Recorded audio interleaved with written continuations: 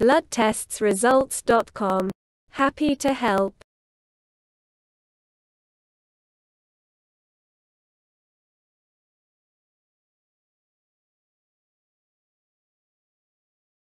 After MRI scan it returns BPH. Can MRI alone diagnose prostate cancer? Trustworthy information. Professional explanations. For ordinary people.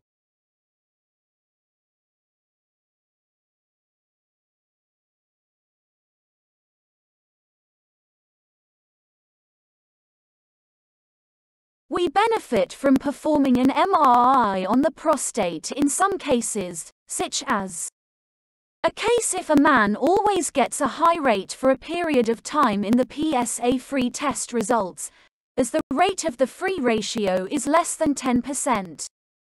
The resonance imaging is useful in knowing important information about the prostate before taking the biopsy, as the biopsy is taken more accurately based on the directions of the information received from the resonance imaging.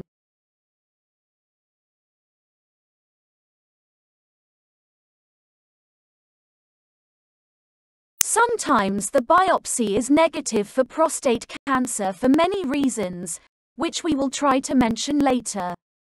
Here, the MRI with the results of the PSA-free % and the rectal examination tests are the tools by which the doctor decides whether it is cancer or BPH, inflammation.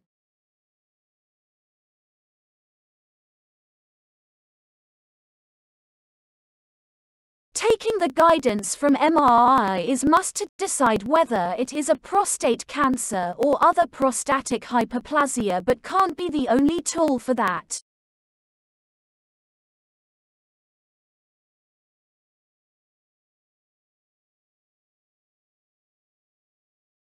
Would you mind to like and subscribe to keep it free for others?